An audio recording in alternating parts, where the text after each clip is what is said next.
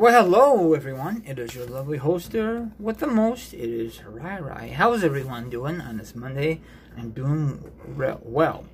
I am going to review a classic movie, but it's of course a Blu-ray version. It is called The Grumpy Old Man and Grumpy Old Men. It's a sequel.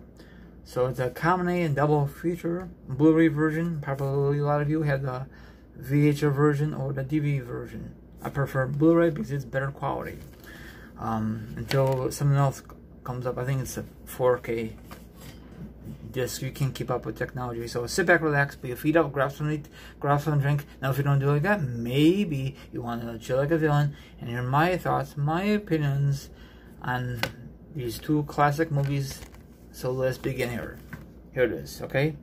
The first one and the second one. Very good movie. Now, if you're wondering, where is the first movie? Well, it's on one disc.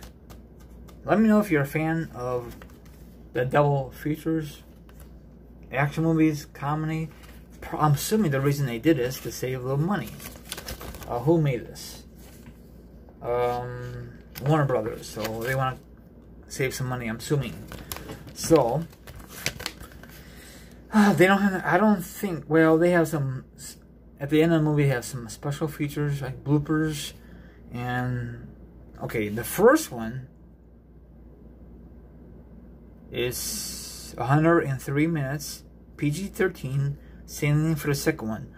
The second one is 101, so it's 2 minutes difference. So this is a very good movie. If you have not seen this ever in your lifetime, maybe you saw this in theaters back in the day, or on Stars, HBO, Showtime, Cinemax, or maybe on local TV. I am not a big fan when they put any kind of movie on regular TV, like TBS, NBC, because they cut a lot of it out. Because the reason they do that, because commercials. So if you want the full length of the movie, buy this, or get it on Netflix. I don't know if Netflix will probably chop the movie, or Amazon Prime, or Hulu. Probably a lot of you don't like streaming service. Just get a DVD, you know, or Blu-ray version.